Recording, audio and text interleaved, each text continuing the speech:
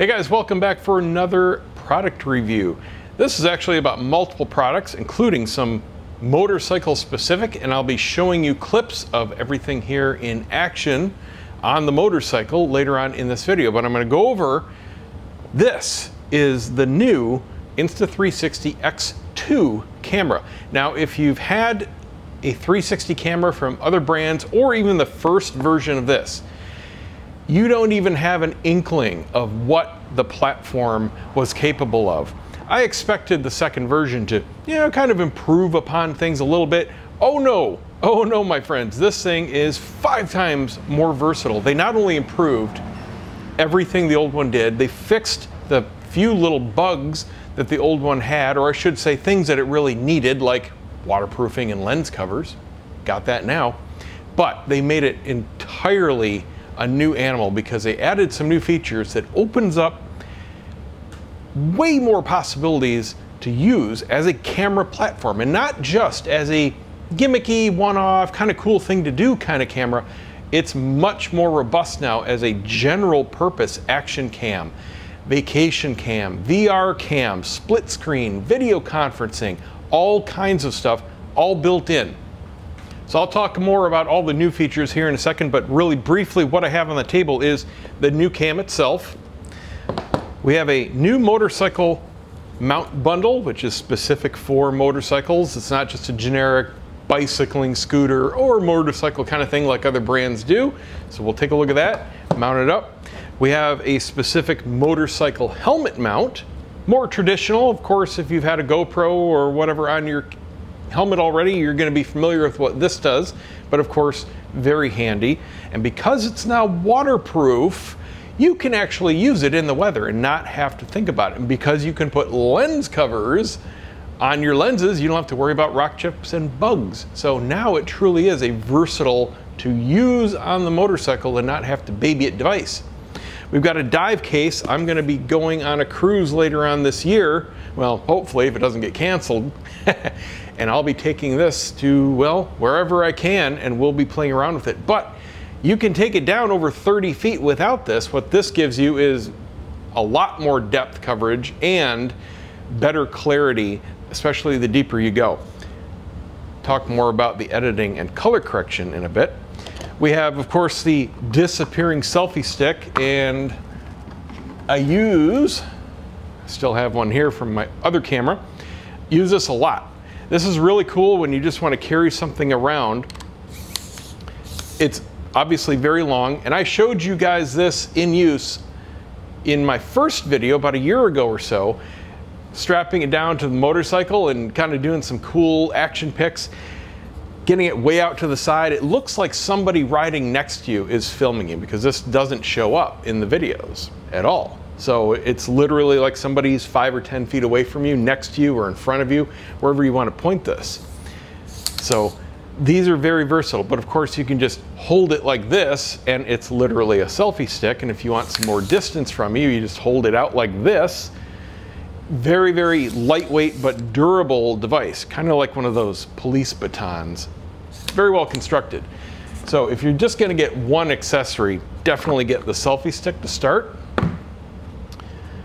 Lens cap, this is great for storage, but they also have covers to go over it for actual filming.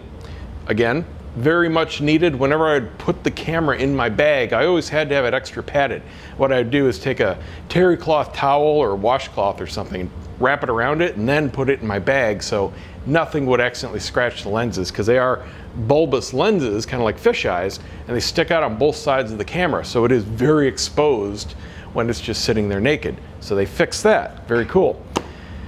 This one is one I'm very excited for, because this truly makes the camera more a professional device, an external microphone adapter. No longer are you limited to just the built-in mic. I should say mics, plural, because they've added another one and gave it 360 immersive sound built in. It sounds fantastic built in, but if you ever need to actually use a, oops, sorry, that probably hurt your ears, a lav mic or wireless kit or shotgun mic or anything else that you want to plug in, standard 3.5mm port, here you go. This plugs right into the camera. Now that does make it non-waterproof, so you couldn't use this in the rain, but you wouldn't want to be doing that with your mics anyway. But that really improves the versatility of the camera, because when I shoot videos, I very rarely just shoot with an internal mic. Except with the old camera I did, because, well, I didn't have a choice. Now I have not only a choice of using the new improved dual microphones. If I was doing some kind of interview, I would definitely plug this in and then have 1 or 2 mics on whatever I'm doing. Use a wireless kit. So that's very cool. And then last but not least, we have something that, well, I think it looks goofy installed, but the results will speak for themselves. This is called the Unicorn Helmet Mount. Think of this as a selfie stick for your head. I'm not kidding. It's a very lightweight, non-extending, but very lightweight mount that goes on your helmet in whatever extended position you want. What this gives you is a really cool, kind of like a drone is following you shot. If you stick it on top of your helmet, you know, it's like a camera flying over you as you're going down the road. Angle it back a little bit, you can see your back, so it's kind of like a race car coverage. If you've watched Indy racing, they've got a camera in the back on, I don't know, some kind of little shark fin pod and on the rear spoiler, kind of an over the shoulder kind of look. This gives you that. Or you can point it forward and see front and point it backwards. Do it to the side, whatever you want to do. But yeah, you're gonna have a camera kind of sticking way up there. And it does use standard GoPro mount, so you can put on, well, tons of different action cams. Point is, it's a very versatile mount to get some cool shots. I could definitely see using this next time I go to the Dragon or any other cool road and, you know, I'm just doing a pass to make a cool video. Yeah, I'm gonna stick this on and get some really cool angles, especially if it's got corners and all that kind of fun stuff. All right, now I got a cheat sheet here because I started to ramble and I left stuff off. So I'm just gonna hit the major points about what's new about the new version. The one minor drawback, and it's not a fault of the device, and then we'll hit the road and I'll show you some examples of the new motorcycle stuff. Okay, first of all, everything's improved. Faster processor, a lot more features, and what features were there were better. We've got HDR processing on the fly, doesn't look oversaturated, looks absolutely natural, came out perfect. Low light, nighttime shooting, phenomenal. I mean, up there with my iPhone 12 Pro Max. It is just so impressive what technology has done with current camera sensors. Not just this one, but every flagship mobile device. It's just astounding in just the last couple years what has gone on with that, but you will be blown away by the quality. And you can go to the website and they've got a lot of pictures and videos and examples of everything I'm gonna say here and more, so you can judge with your own eyes. Not only is it waterproof, down to 30 or so feet on its own, but it has, in the editor now, built-in correction for shooting underwater, because there's a lot of filtering that goes on from the water itself, and the sensors kind of need to correct for that. And so they do that for you, built in. Has an all-new battery system. Over 50% more battery power. So even with all these new features, a lot longer record time. I would average just about on the dot 1 hour of record time on the old one per battery, which was fine. I mean, I rarely did single shoots that were longer than an hour. Just did one recently. I'll put a link down in the description where I did a walking tour of a cigar factory here in Ybor. And the record time was like 58 minutes or so, and battery was down to like 4%. So I timed it really well, but that's kind of what I'm used to. And I carry spares, and I have an external charger for them. And you can, of course, get spares and external chargers for these now. But this is now pushing 1.5 hours of record time. So even better. Very cool stuff. You can now connect your Apple Watch to control it, start recording, settings, and all that kind of good stuff, and connect your AirPods for a wireless microphone option. It also has voice control through the AirPod connection or just talking to it. So you, like I don't know, I think it's been 3 versions of the GoPro now. You can tell it to start recording, stop recording, that kind of thing if you enable it. There's an optional new GPS remote. So this is something that is for motorcycles and bicycles, mountain bikes, that kind of stuff. It straps or bolts, mounts, whatever, to your bike, and you've got start and stop controls and a little screen, but it also has a built-in GPS, hence the name, and it overlays, optionally, all kinds of cool data on your video, your altitude, your speed, a moving map, all that kind of good stuff about your recording. So that's really cool, you know, kind of like a race telemetry kind of thing, all just from getting the remote. So the camera itself has a lot of new modes built in. With the old one, you would press record and it's recording everything from both cameras and edit however you like. It still does that, of course, but there's a new mode called Steadicam, which throws everything at the front cam, gives you the screen so you can see exactly what's going on, and it ultra stabilizes it. Now, it's got the most fantastic automatic stabilization I've ever seen in a camera, already built in. But this will let you automatically frame, and you can tell it to point to a specific object and auto track it. It auto frames it. Really fantastic stuff. It does automatic panos, time lapses, hyper lapses, pretty much whatever you can do that a modern camera can do or a modern phone, it's got it built in now. The app for it is very robust. It has very easy, almost one button click editing for all different kinds of stuff.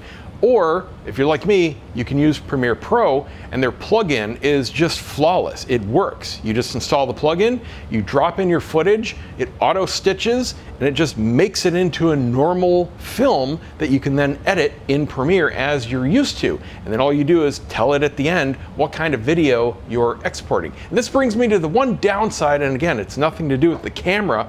It's just a limitation of how videos work, and especially how YouTube works. Let's say you're doing a VR self-directed video, so the viewer can swipe around, can look around, they're controlling the camera angle. I do those most often with these types of cams, like my walking tours. I like to bring the viewer with me and let them experience what I am, just like I'm walking with them, right? Well, if you want to do an intro, like I usually do on my videos like that, you can't control where the camera is pointed. So if they happen to move their phone away or down or what, they might be looking at the floor and not know what's going on in the video because they don't know to swipe and look around. So if you want to do any kind of, you know, framed video of, hey, this is going to be a blah, blah, blah, here's what you do, you can't mix and match that in the same video. It's just not possible. It's one thing and that's it from start to finish. So if you want to do a self-directed or a creator-directed, you're going to have to make separate videos. Not a big deal, but just be aware of that going in. If you're thinking about doing VRs, the whole thing is going to be a VR video.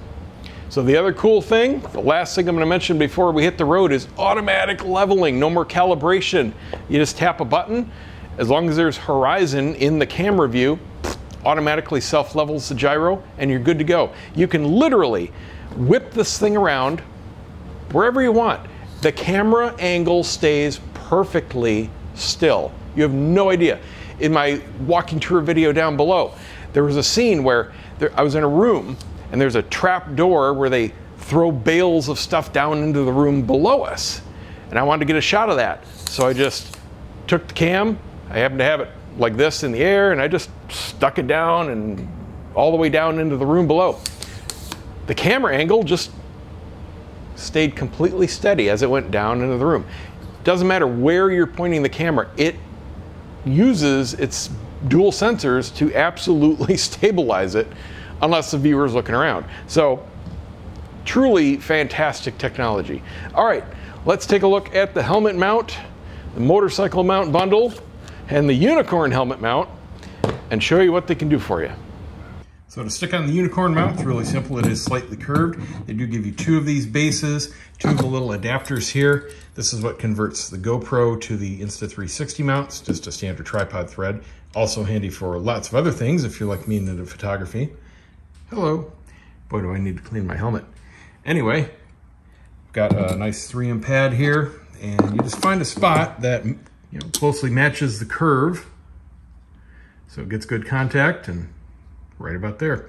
So this way I'll be able to pivot back and forward and do whatever we want there. Now, you guys have seen lots of different ways to mount to the bike. I happen to have this, which I did another recent video on. It's a aluminum GoPro plate holder, and that's perfect because, well, you pretty much get the GoPro mount in almost every kit for the accessories. The motorcycle bundle comes with a miniature version, one of these, and lots of different mounts and plates and all that kind of good stuff. So you can stick it here and have a selfie cam. Everyone knows what that looks like, and everyone knows what it looks like when you stick it on your helmet, whether it's the chin or not.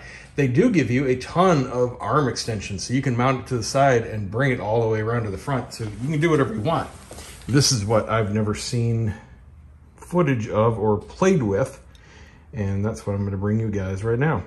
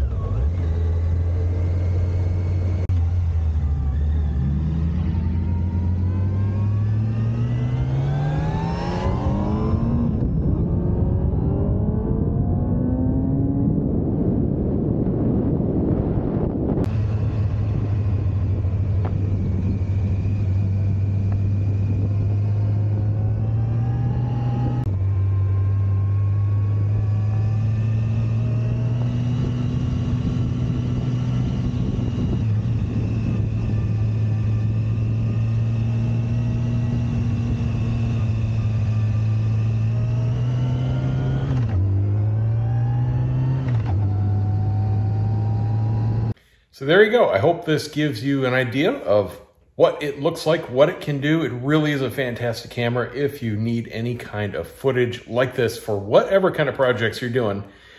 Great for travel, great for professional use, great for just fun and carrying around.